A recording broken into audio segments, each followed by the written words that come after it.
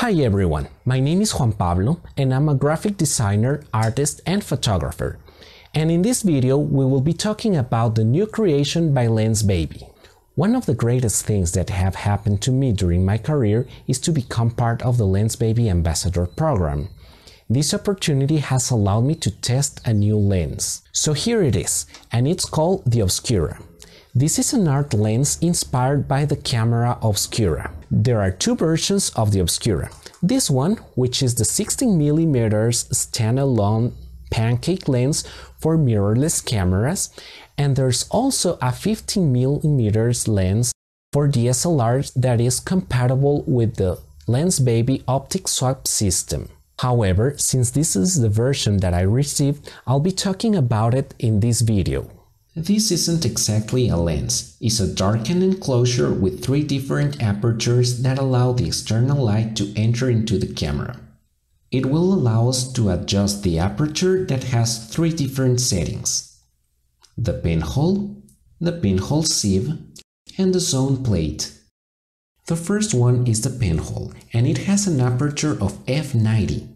This setting is a small pinhole, and you may notice that everything is in focus and it adds a vignette in the corners of the picture. The second one is the pinhole sieve, and it has an aperture of f45. This picture may seem a little blurry, but if we zoom in, we can appreciate that the image is in focus, adding an ethereal look to the edges of the objects. The third one is the zone plate, which has an aperture of f22. This setting is built by many concentric circles, adding to the image a blurry effect. We can also notice that the edges of the pictures are blurry. The first images that I've shot with the Obscura have some dust spots on them. This happens because we're shooting at really small apertures. To avoid so, we need to clean our sensor before shooting. If we're going to clean it at home, we can use an air pump and a lens pen.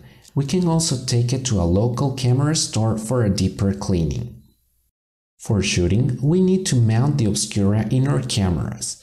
Then we will see that the Obscura doesn't have any focus ring, but we're shooting with small apertures.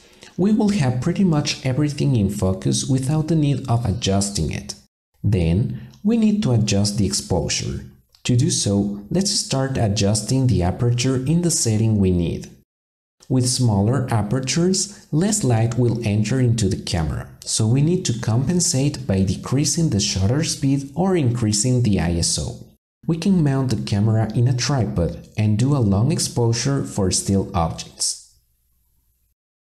We can also shoot without a tripod, holding the camera with both hands. But we will need to increase the ISO and the noise will appear in our picture. This also happens in the situations that our subject can't be still. Something that I've noticed is that we can double the image when adjusting the aperture between two of the settings. This way we can have a ghosty image that has a vintage and mysterious appearance. With a little bit of post-processing, we can enhance our pictures, giving them a professional look.